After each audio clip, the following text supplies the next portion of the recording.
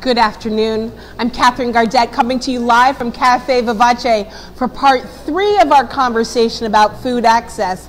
And I am just delighted to have Dave sitting here, and I'm going to pull up my phone and show you my Food Forest app on my phone.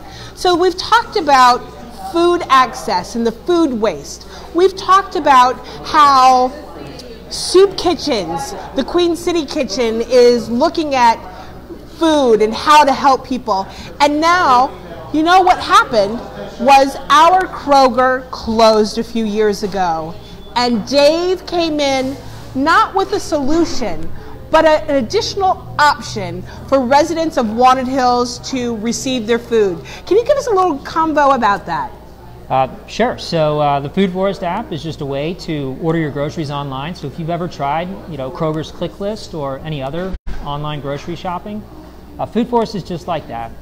You build a basket. We get the best prices from different stores.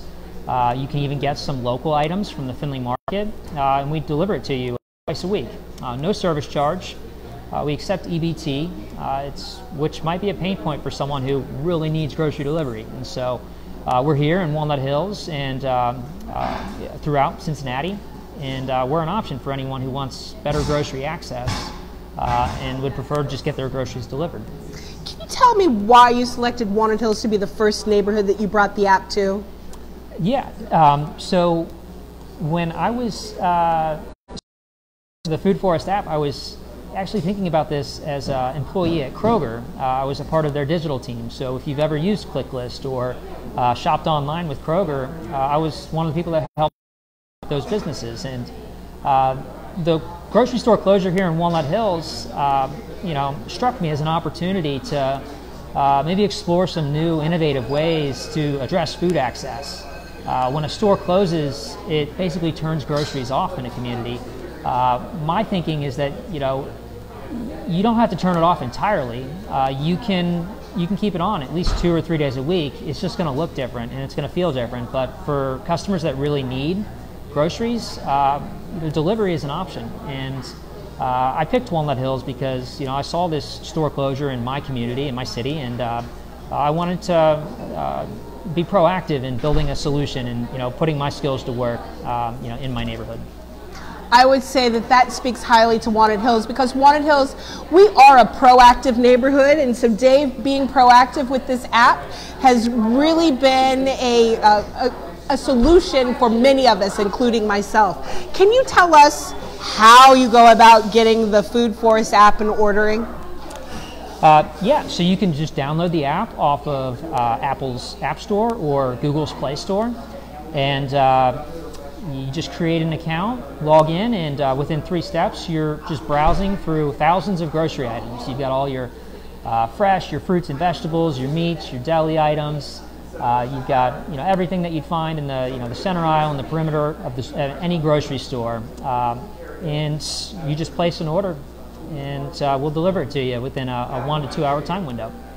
And I will say to you, it is part of the evolution of the Food Forest app is that it started as a pickup. So everybody came to one spot to pick up their groceries, and now it's delivered right to you where you live at an agreed upon time, which is just a wonderful thing, as well as the ability to have an EBT on that click list.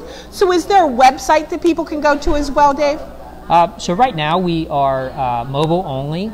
There is a web version of it, but I'd suggest going to the App Store or going to our website, which is food.app.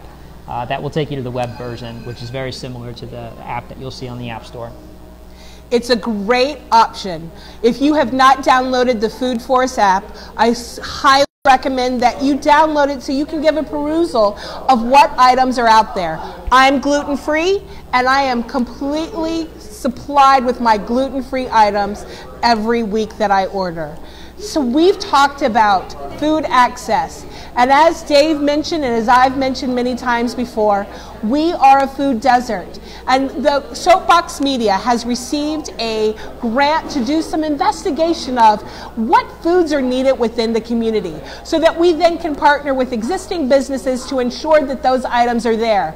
So I'd like you to text HELLO to 513-230-6899.